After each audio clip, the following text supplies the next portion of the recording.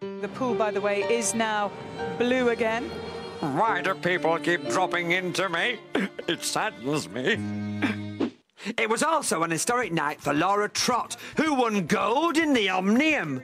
My roving reporter Wilf has been close to the action. Wilf, did you know that Laura and Jason are engaged? Yeah, they're always engaged. I've been trying to get hold of them all night for an interview. Listen. They're probably on the phone planning the wedding. Classic betrothal humour there. I was also impressed that the commentators were watching Hacker's Olympic rundown between races. I'm not sure I can stand any more of this. You might have to do this on your own. Well, hopefully you can stand another 3 minutes or so of it. Oh. Well, I wonder what Laura thought.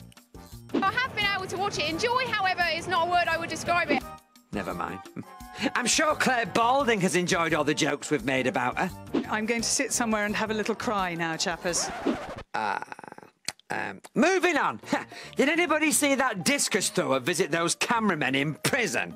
Don't worry, guys. I've smuggled a file inside this discus. Do you know what I find really enjoyable? Nearly falling over. Oh, she's nearly fallen over. She likes it, though. Gymnastics next, and there was a tinkler on the floor. Don't worry, it was Team GB's Amy Tinkler who won bronze in the floor exercise.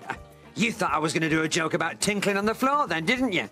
Well, I'm better than that, so shame on you.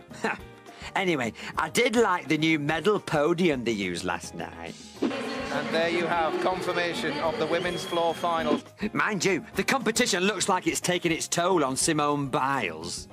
Simone Biles' drive 4-5 came to an end today.